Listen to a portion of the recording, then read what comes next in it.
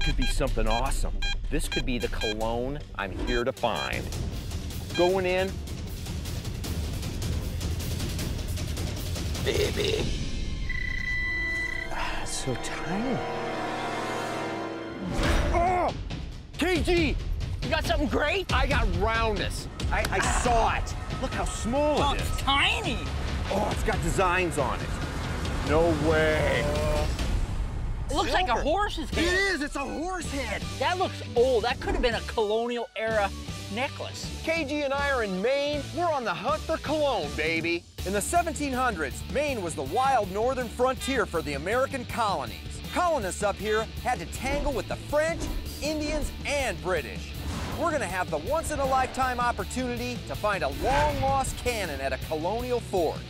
But our first stop is the Colburn House, because we're on the trail of America's most famous traitor, Benedict Arnold. We've hunted for artifacts from our country's greatest heroes, like George Washington and Abraham Lincoln. Now we want to find something from our country's biggest double-crosser. In 1780, Benedict Arnold betrayed America by switching sides to the British, forever making his name synonymous with traitor. But before Benedict Arnold became our most notorious turncoat, he was actually an American war hero.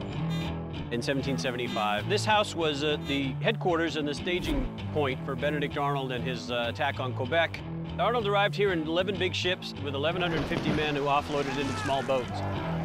It'd be awesome to find a big ol' axe they used or an anchor for one of those boats. But the ultimate would be anything that could have belonged to Benedict Arnold.